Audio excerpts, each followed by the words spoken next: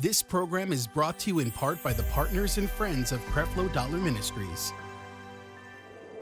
Coming up next on Changing Your World. Can you get to the point where you say, Lord, this is not my life. You gave it to me. You've got a purpose and a plan for it. Help me to plan the course. Help me to plan the course.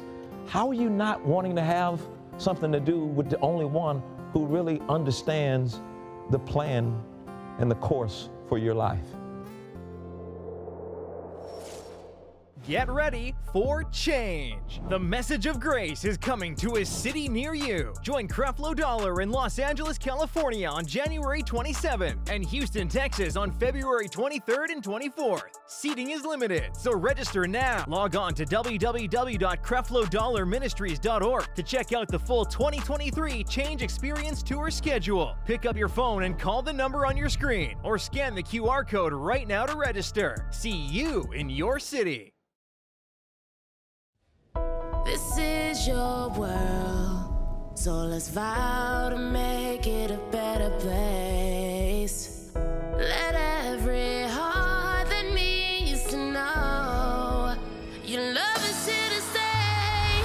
Oh, it's time we live a new life. Oh, let us love shine bright in you. We're saved by His grace, so we embrace your love today. We are changed. Now, as we look at this today, this is God's promise and God's willingness and commitment to guide you to the path that you were born to go down. Guidance to the place and the destiny of your life. And believe me, I know well that sometimes you end up in places and you think, where is God? What did I do? Are you mad at me? Did I do something wrong? All involved in His plan to get you and to prepare you so you'll be ready when you arrive at that destination in your life. And the church said, amen. So let's begin this morning in Psalms 119, 130. I want to use this as a text this morning because I truly believe that if we're going to start down that path, we're going to have to start with this, and we have to really lay hold of this. There's something about the Christian getting in God's Word and coming to a place where you desire God's Word. And you kind of get to the place where you stop trying to have church, and church becomes the place where you express your relationship and your love for God. In Psalms 119, verse 30, let's read it out loud together. He says, the entrance of thy words give light. It giveth understanding unto the simple. I believe that true clarity starts with the entrance of God's Word. I believe if we're going to see clearly, I believe if we're going to see the right dispensations and see through the lens of grace, all of that starts with allowing the Word to be a part of your life. So the question you got to ask yourself, and here's how I study Scripture. I read it, and then I immediately ask myself, now, where do I fit in this? Am I doing this? Am I not doing this? Have I neglected this? I'm not just reading the Word like you would read a novel. I'm reading this Word because it becomes the checklist for my life. And when I read something, I don't want to just read over it and say, well, that's for somebody else. I want to read it, and I want to ask myself, is this true in my life? You know, a while back I asked myself, am I satisfied with the amount of time that I'm spending in the Word? It changed my life because the answer was no. And I think a lot of times people are trying to pursue certain things from God, and they're even trying to pursue God, but you're doing that without allowing the Word to enter. The entrance of that Word will bring light. And I believe it starts there with every person. Having a desire to want to get God's Word, not just at church. Of course, this plays a big part, but also in your personal time. Even take what you get at church and spend the rest of the week breaking it down. Spending the rest of the week looking at each scripture and asking yourself, how do I fit here? And how does this scripture fit with me? So that we're no longer playing church, but we know how to live this genuine life with the scripture. The genuine life where the Word of God that we read and what we're meditating on, that it convicts us, that it convinces us, that it changes us, that it challenges us until we get to a place where we're saying, oh, now I'm enlightened. Oh, now I have clarity. Oh, now I have understanding of this application in my life. You know, it really blows my mind to see any Christian sit back and be critical of another Christian because you become a part of the team accuser of the brethren. I don't even see how you have room for that. You got so many issues and you can do a podcast criticizing some other guy. You're saying you're perfect while you're criticizing some imperfection you found in somebody else's life. And before you do that, back up. Dude, you got plenty of issues in your life. How you doing a podcast on some other preacher or something like that? At least he's doing something. At least he's in the game. At least he's in the game trying to do something. So why would you want to become a part of team accuser of the brethren and just make it harder for him? But you know what? Some of y'all need this. Some of y'all, in order to be prepared for your destination, you need a good kicking from somebody that just make you go there. Because he knows when you get to your destination, you're going to be surrounded by those kind of people. So you're going to have to take that kicking course before you arrive at that destination to make sure you got the necessary fruit and the necessary equipping to handle the situation. So you got to understand, you guys were born at this time because God knew you were supposed to be here now. You're a special type of person for a special type of generation, and you're going to be able to handle it, praise God. People that were born 100 years ago, they couldn't handle what's going on right now. But God has equipped you to be able to handle it, to deal with it, to minister to it, and to make a change. You're supposed to be here right now, today, at this particular time. You can handle it. You can handle it. So what is his commitment to us? Let's begin and just allow these scriptures to speak to our hearts this morning. Psalms 37 and verse 23 through 25. What's God's part? What is his commitment in our guidance? How many of you want to know the plan of God for your life? Amen? I want to know the plan of God for my life. The greatest day of my life is when I discovered the plan of God for my life. Wow. But there were a lot of things I went to. I didn't necessarily want to go down that path. And there were some things that I had to really get into and understand. Look at this. Psalms 37, verse 23 through 25. He says, the steps of a good man are ordered by the Lord, and he delighteth in his way. The steps of a good man are ordered by the Lord, and he delighteth in his way. Though he fall. So there's going to be some falling going towards that path. Are you understand? Though he fall. You know, your greatest lessons come sometimes from your biggest mistakes, your biggest mess up. Your greatest messages and sermons and life lessons come from looking at you. And somebody want to call you an expert. Yeah, you're an expert in falling. You know, the first time I went skiing, I struggled. I struggled with this. Well, I struggled with a lot of things. First of all, I'm the only black guy on a ski slope. So I'm figuring I ain't got no business here in the first place. Secondly, the little thing that picks you up and takes you somewhere, I thought they were going to stop and let me get on. So when I got on, I'm hanging halfway off the thing, and I'm like, you can kill somebody going up this high and all that. But they taught me how to fall, because they told me, now, if you run into somebody, you could be sued. I said, well, I learned how to fall. You know, I became an expert in falling. I learned something. I learned not to go down ski slope anymore. But sometimes you got to recognize some of the stuff you go through. That may be the thing you need to know to help you get where you need to be. I would have never believed that the Holy Ghost would be the one behind leading Jesus into the wilderness. But the Bible says Jesus was led into the wilderness to be tempted of the devil by the Holy Spirit. He led him into the wilderness. I wonder where he's going to lead you. See, we got this little daisy mentality, this on the clouds, sipping a Coca-Cola mentality. Where's he going to lead you? God's going to lead you to the places that are going to prepare you for the destination. Amen? He says, though he fall, he shall not be utterly cast down, for the Lord upholdeth him with his hand. Look at the next verse. I have been young and now I'm old, yet have I not seen the righteous forsaken, nor his seed begging bread. Now look at this in the Amplified Bible. Psalms 37, verse 23 in the Amplified version here. He says, the steps of a good man are directed and established by the Lord when he delights in his way and he busies himself with every step. 24.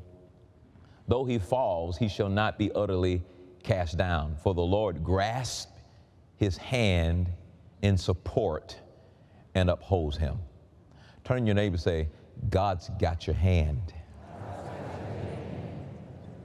So no matter what happens, God's got your hand.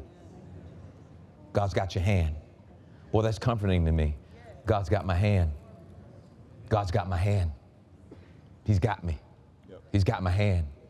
Boy, that's so comforting to me. God's got my hand. So the next time you fall, remember, God's got my hand. And sometimes you feel like I done fell so deep, ain't no recovery. God's got my hand. And look at this. I have been young and now I'm old, yet have I not seen the uncompromisingly righteous forsaken or their seed begging bread.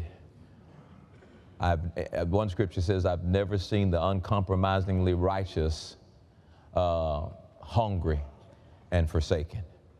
That God will never, ever abandon you because of your righteousness. Say out loud, I'm the righteousness of God. So no matter what happens on your journey to discovering the plan of God for your life, God's got your hand.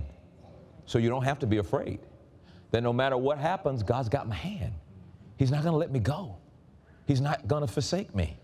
He's not going to leave me. Now, for a moment, it might seem like, uh-oh. But just remember, God's got me. God's got me. There have been several situations in my life where I simply heard those words in my spirit, I got you. I got you. I know it seems like something really, really bad's going to happen, but I got you. There's nothing that I allow you to go in without my hand gripped to yours. Hallelujah. Some of you don't even know how you got in the situation you're in right now, but God's got your hand. You remember that old song, put your hands in the hands of the man who steals the water? That's all I remember, but God's got your hand, amen? Now, look at Jeremiah chapter 10. Jeremiah 10, verse 23. God's got your hand, and he orders your steps. God's got your hands, and he orders your steps. God's got your hands, and he orders your steps. Now, some Christians say, well, that can't be God having me step here. Remember, the Holy Spirit led Jesus in the wilderness. Well, that can't be God that had me here. Remember, the Holy Ghost led Jesus in the wilderness to be tempted of the devil for 40 days and 40 nights. Well, why would God let this happen? Honey, he knows you got to take certain courses before you arrive. Come on, please. Some of y'all think you get saved and bam, you just show up. Well, you're just going to mess up a lot of lives because you don't know enough. I mean, one of the greatest deceptions is that we think we know more than we really know. And that's why I want to always be a student. I don't want to ever get to the place where I think I know something and have to realize, well, I guess I didn't know what I thought I knew. Thank God. Lord, teach me how to be content where I am, trusting you and believing that you have my hands. So if I'm in an uncomfortable situation, remember what Paul says. Paul said, I learned how to be content in no matter what situation I was in. Lord, help me to continue to learn how to be content regardless of whatever the situation I'm in. When I'm up, I want to be content. When I'm down, I want to be content. When all my bills are paid, I want to be content. When they're not paid, I want to be content. When the IRS sent you a letter, I want to be content.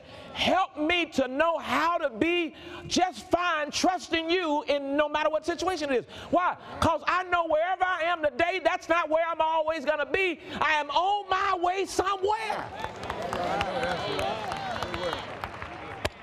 I'm on my way somewhere. I'm on my way somewhere. And I guarantee you, wherever you are right now is just part of the equipping. So you can be ready when you arrive. Hallelujah. Hallelujah. Hallelujah. Oh Lord, I know that the way of man is not in himself. It is not in man that walketh to direct his steps. And you ask the question, why are my steps ordered by the Lord? Look at this in the NLT, the New Living Translation. Now this was pretty fascinating to me, that the way of man is not in himself. Put this up, everybody look at this. Look at this. I know, Lord, that our lives are not our own. Now stop right there. Can you recall sometime in your life, or maybe you've said it yourself, this is my life, and I can live it the way I want to live it? All right, let me help you. It's not your life. And that's the problem. First of all, you think it's your life, and then you proceed to try to live it the way you want to live it, and you wonder why things ain't working. I know, Lord, that our lives are not our own. We are not able to plan our own course. Now think with me for a moment. To now realize that your life is not your own and that you need Him to help you to plan your own course. Think about the guy who says, this is my life and I'm gonna live the way I want to live. Let me show you the problem with that. Here is where the problem comes in, is you're trying to live your life the way you want to live it, and you don't know how it's supposed to work. You don't know how it's supposed to work. And that's the sad thing about it. And believe me, we're living in a generation right now where it's just filled with people. This is my life. I want to live like I want to live, how I want to live. I want to be what I want to be. I did it my way. And it's going to be like gravity. You can never win over gravity. You can go on top of whatever building, but when you step off, gravity will always win. And see, you've been conditioned to just, live by the moment. And social media will deceive you. Social media gives you a picture of everybody's happiness. But as soon as they posted it, the thing got posted, they went back to the same depression argument. People who were ready to kill themselves will post something with a smile. And now you compare yourself with that. You're following somebody who's trying to plan his own life. And look at where it ends up. Now, here's what God wants. Can you get to the point where you say, Lord, this is not my life. You gave it to me. You've got a purpose and a plan for it. Help me to plan the course. Help me to plan the course. How are you not wanting to have something to do with the only one who really understands the plan and the course for your life?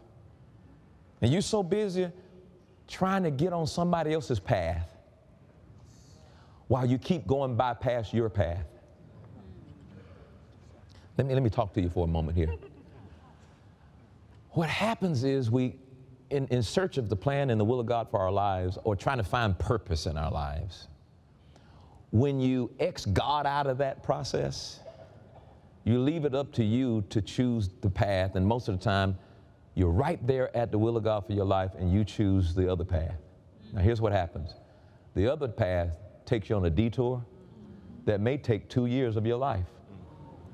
And then you get back to that path again, and watch this. You say, something telling me to go to it. No, and then you choose your own path, and you go on a 4-year detour.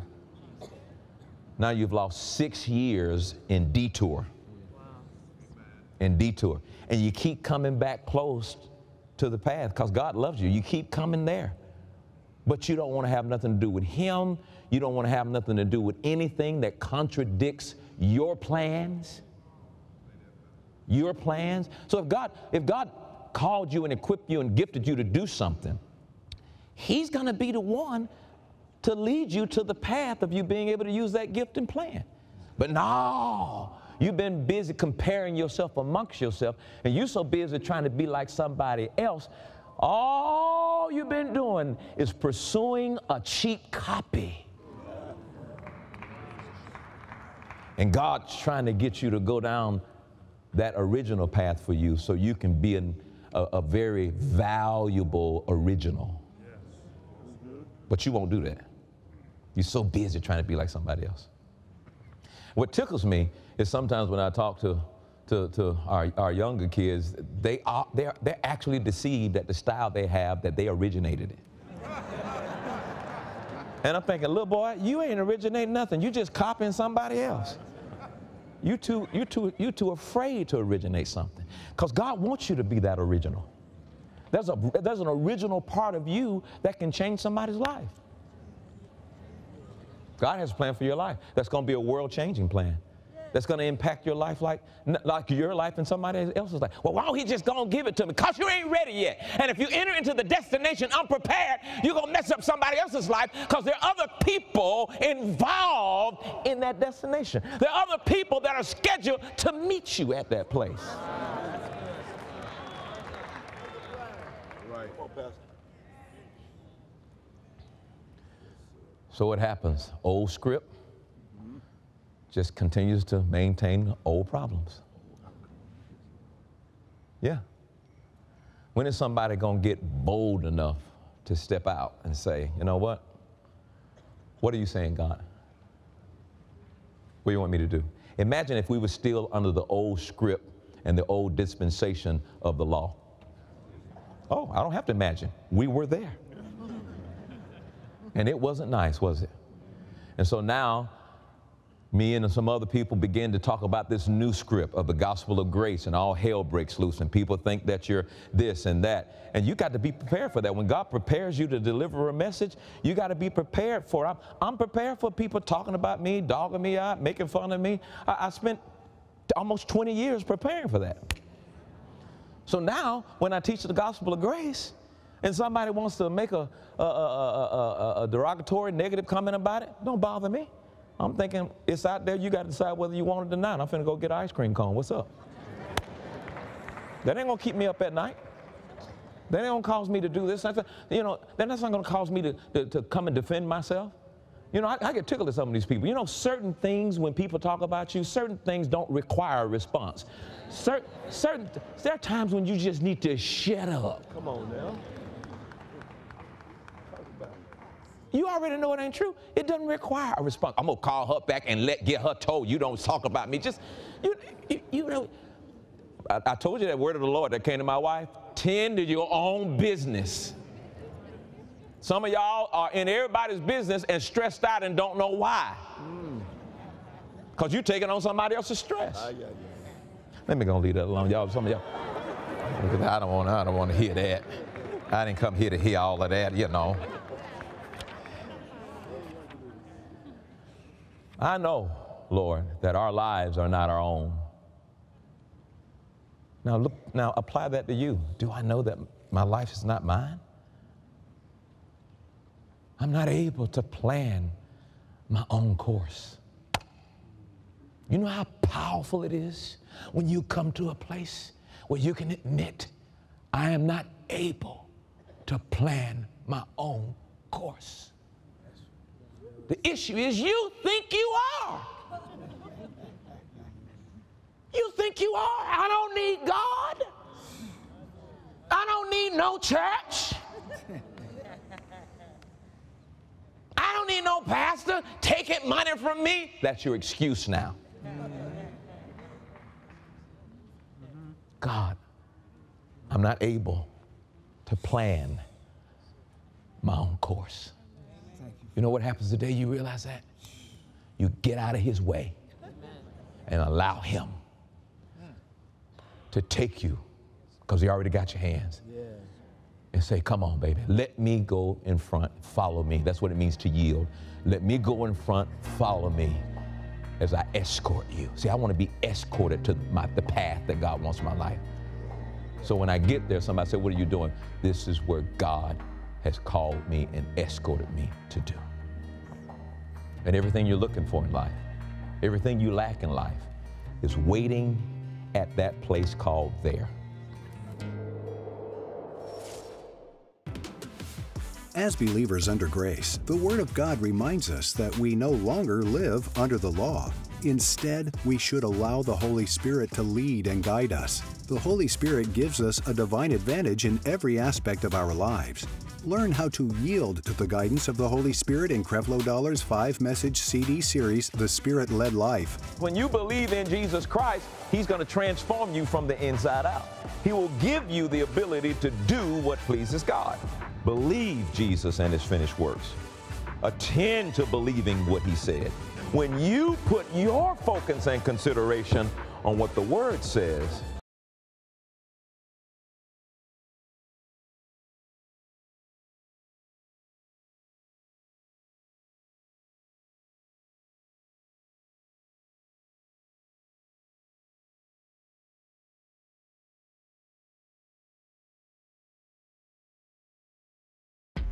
Download and stay connected with the Changing Your World podcast with Creflo Dollar.